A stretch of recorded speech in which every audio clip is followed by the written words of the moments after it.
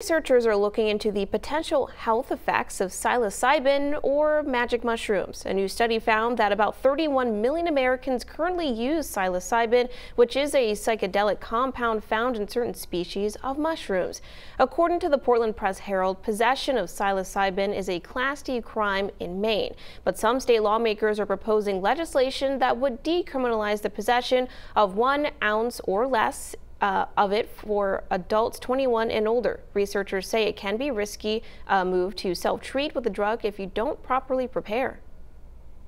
Plan your trip and talk to your physicians about this.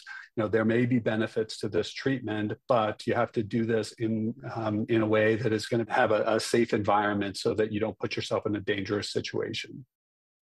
Researchers say there aren't good systems in place yet to monitor patients' outcomes who take mushrooms. The same study also found mushrooms are now the second most used drug behind cannabis.